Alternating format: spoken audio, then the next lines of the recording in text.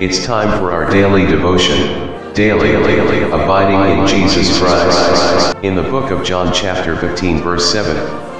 If ye abide in me, and my words abide in you, ye shall ask what ye will, and it shall be done unto you. So we invite you to spend a little moment as we bring you today's daily abiding in Jesus Christ, a daily devotional ministry project of Cristuto Genobaga from passages taken from the Holy Scriptures with quotations from the Spirit of Prophecy by EllenG White. Daily abiding in Jesus Christ.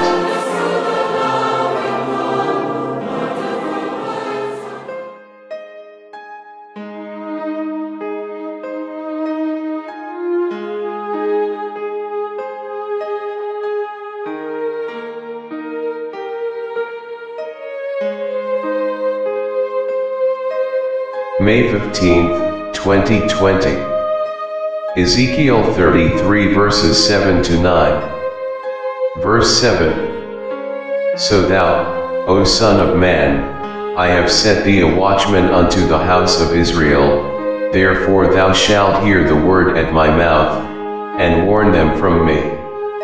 8. When I say unto the wicked, O wicked man, thou shalt surely die, if thou dost not speak to warn the wicked from his way, that wicked man shall die in his iniquity, but his blood will I require at thine hand.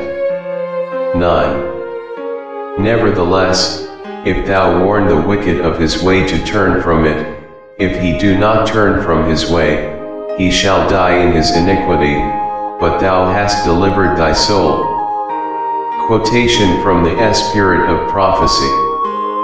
The words of the prophet declare the solemn responsibility of those who are appointed as guardians of the Church of God, stewards of the mysteries of God. They are to stand as watchmen on the walls of Zion, to sound the note of alarm at the approach of the enemy. Souls are in danger of falling under temptation, and they will perish unless God's ministers are faithful to their trust.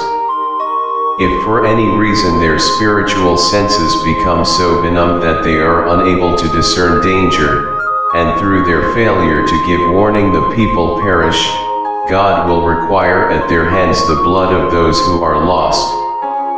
It is the privilege of the watchman on the walls of Zion to live so near to God, and to be so susceptible to the impressions of His Spirit, that He can work through them to tell men and women of their peril and point them to the place of safety.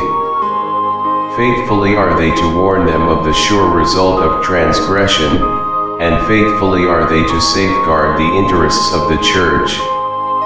At no time may they relax their vigilance. Theirs is a work requiring the exercise of every faculty of the being.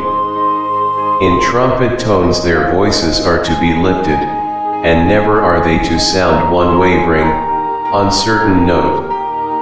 Not for wages are they to labor, but because they cannot do otherwise, because they realize that there is a woe upon them if they fail to preach the gospel.